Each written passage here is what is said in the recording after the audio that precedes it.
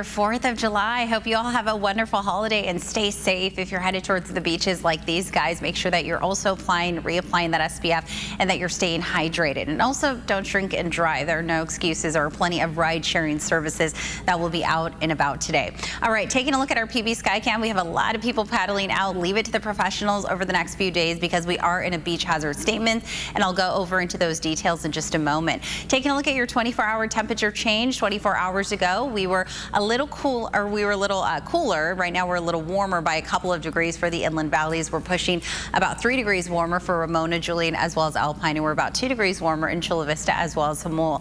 Take advantage of these comfortable conditions right now. Maybe that means finishing some of those outdoor chores before you host something later on this afternoon, because temperatures are going to be comfortable for the next couple of hours and then they'll soar. We're looking at really hot conditions all across the county for the next several days when it comes to the noon hours. The reason for that, we have this area of high pressure, so this dome of really warm air is going to push into California, centering itself over Northern California, and it's going to bake most of the state. It's prolonged because it's not really going anywhere. There's not going to be a lot of movement with this system over the next several days into next week. In fact, as I fast forward this to Monday night, it's still sitting parked over Northern California. Fast forward it to about Wednesday and Thursday, and it's still pushing in to parts of Northern California, but then it moves a little more eastward. But again, that we're going to continue to see that really warm air trickle in across the state, and we could potentially break some records, especially when it comes to neighborhoods like Ramona and Borrego Springs. That's where we'll likely break some daytime high records for your Friday. If you're headed out tonight to watch the fireworks show, be safe. It looks like it'll be mostly clear, so perfect conditions to enjoy the show. We'll be in the mid to upper 60s across the coast and 70s for the inland and mountain areas, so perfect viewing on tap. For the coastal areas, we'll be in the mid to upper 70s. Taking a look at the hour-by-hour forecast in case you're headed towards the beaches, we'll stay in the 60s all the way through about 9 o'clock, and then we'll be in the low 70s by 11. The heat peaks right around 5 p.m., so that's when it's looking like it'll be the warmest of the day. And then taking a look to tomorrow, daytime highs will climb a couple of degrees. We'll be closer to that 80-degree mark, and a high surf advisory goes into place at 9 o'clock, lasting all the way through Saturday night.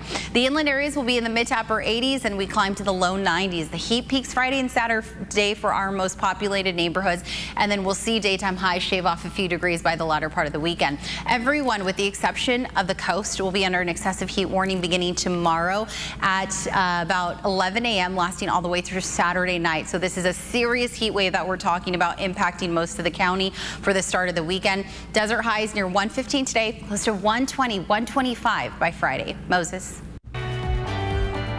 New developments this morning. Sean Diddy Combs is facing yet another lawsuit. This one filed by a former porn star who claims the music mogul groomed her and used her as a sexual pawn. Adri English says she met Combs in 2004 while performing at a New York strip club. She claims he offered her boyfriend a job if she danced at Diddy's parties. At those events, English says she was coerced into using alcohol and drugs before being sexually assaulted by various guests. This is the 9th lawsuit against Combs since November, and the 8th directly accusing him of sexual assault. Mounting lawsuits against Sean Combs just creates more and more civil liability, more money that he might have to pay out if he loses. This latest lawsuit comes as TMZ reports Diddy is selling his Los Angeles mansion raided by the FBI earlier this year. Coming up, we will have one last check of what you need to know before you head out the door this morning. Skycam Views, sponsored by Carlsbad Solar. Welcome back. I'm Moses Small, and for Jared and Melissa, it's time to get you caught up on today's top stories. America's on the move to celebrate Independence Day. AAA says a record 71 million of us are traveling for the holiday. The vast majority are hitting the roads, while around 6 million are flying and another 4.5 million are taking trains, buses, or boats. In Coronado, the Crown City Classic Run is about to begin. One of several 4th of July events planned at the island. The Independence Day Parade is celebrating 75 years. That begins at 10 this morning, but families have already started saving their spots. San Diegans are also getting ready for the Big Bay Boom. That is the biggest fireworks show in California. You'll be able to see the 1,000 fireworks show pretty much anywhere along the bay, including the Embarcadero and Shelter Island. That begins at 9 p.m. And a reminder to be fire safe as you celebrate the 4th. Last year, CAL FIRE says they responded to 5 fireworks-related fire calls on the 4th of July. And this year, with the conditions, they worry that it could be worse. They're asking you to leave the fireworks to the professionals. And by the way, fireworks are also illegal in San Diego County. You could be fined up to $50,000. And here's your 4th of July forecast. Let's go ahead and start things off with a live look from Peyo's Coronado. It is already packed across the park right in front of the ferry landing with a lot of canopies. People likely securing their spot for the fireworks show.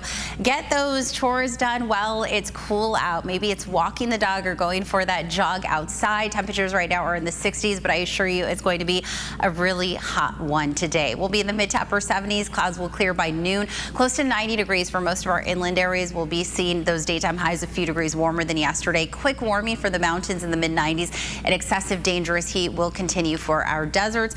Daytime highs will be near 115. This weekend, California is going to bake. Nearly the entire state will be under an excessive heat warning. For us here in San Diego County, the deserts are under that excessive heat warning, and then by tomorrow, everyone, with the exception of the coast, will be under an excessive heat warning.